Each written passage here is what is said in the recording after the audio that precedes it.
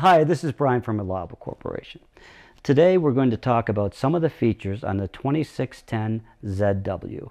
But first I'd like to bring you to the attention of the synchronizer, which is an add-on product. So what this does, allows needle positioning when you stop sewing, needle down or needle up. You can have it positioned needle down for cornering and much more efficient sewing. What this is the adjuster for the stitch length, which adjust the length of the stitch that you want to sew. This is the reverse lever. So this will reverse your stitches at beginning or end to lock in the seam. So this lever is for your zigzag adjustment.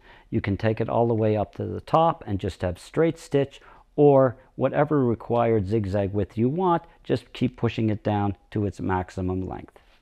Coming up to the top, you have a bobbin winder. So you can wind your bobbin while you're sewing. You don't have to stop and disengage a hand wheel to wind a bobbin. You just wind while you're sewing for a much faster operation. This adjustment is the amount of pressure that you're going to put on your foot. So by turning it clockwise, it increases the pressure. Counterclockwise decreases the amount of pressure on your foot as you're sewing. By loosening this nut and moving it up and down in this lever will determine how high the feet lift depending on the thickness of the work you're sewing. We also have a knee lifter to lift the foot.